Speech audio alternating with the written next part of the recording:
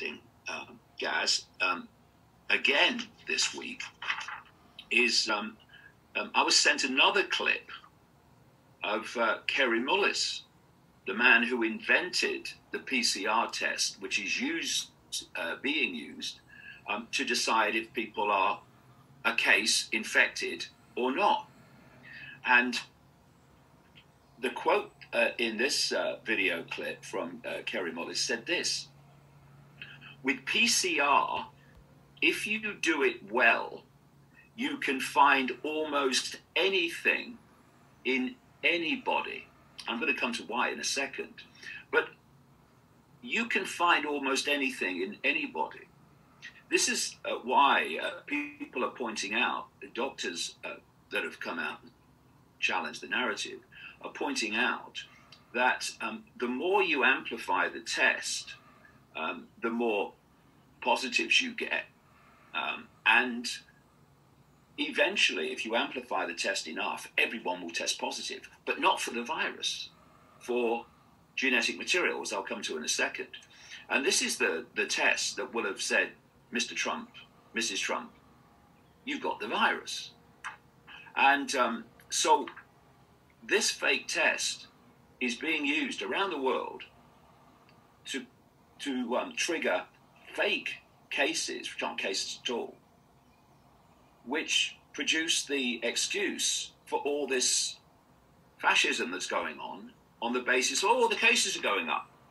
And by the way, have you noticed, Gaz, that the cases are going up and up and up, according to their figures, since mandatory masks came in? So they obviously work.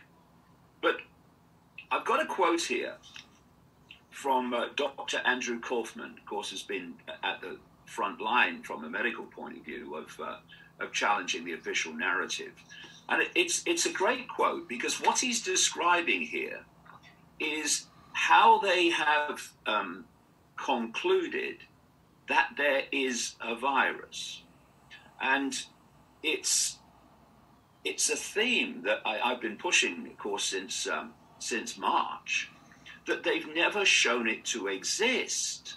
And when you read this quote of how they actually compile what they call the code of the virus, it's shocking. And you add this to the fact that they're testing for this virus, which they've never shown to exist, with a test that's not testing for the virus.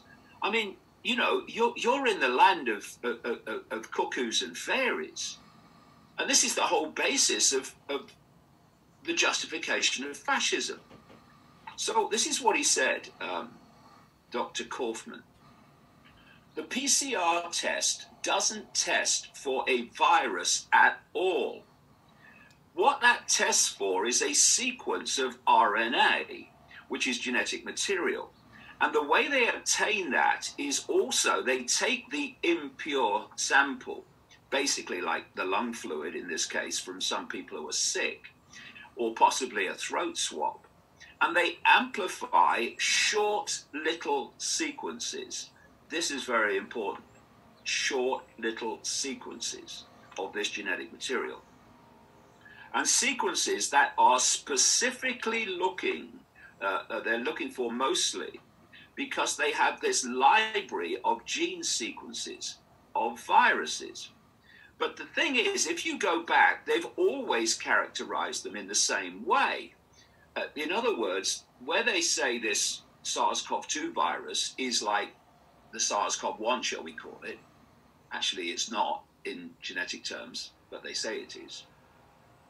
Well, they concluded that SARS-CoV-1 existed and all these other previous virus scares, they concluded that they existed in the same way that they are concluding that this one does. So he goes on. So they've never once had an intact virus particle and then sliced it open, taken the RNA out, and done a sequence from end to end. In other words, the entire genetic code sequence of what they claim is the virus. That's never been done.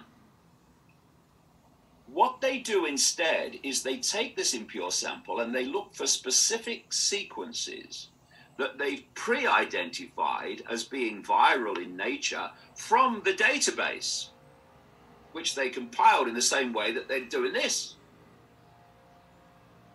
And then what they're doing is amplifying these short little sequences, maybe 150, 250 base pairs, and they're splicing them together into one long strand of 30,000.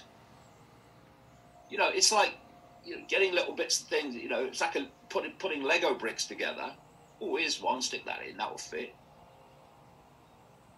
And they say that's the viral genome, but it's actually just this Frankenstein type of assembly of all these little pieces that we don't even have proof are related. They could even come from different types of cells or different creatures. And when there's gaps, they're basically using sequences that they get from that database of other viruses that are also put together in this Frankenstein type way. And they sew all these together and say that this is the genome sequence of the virus. Breathe, Dave, breathe.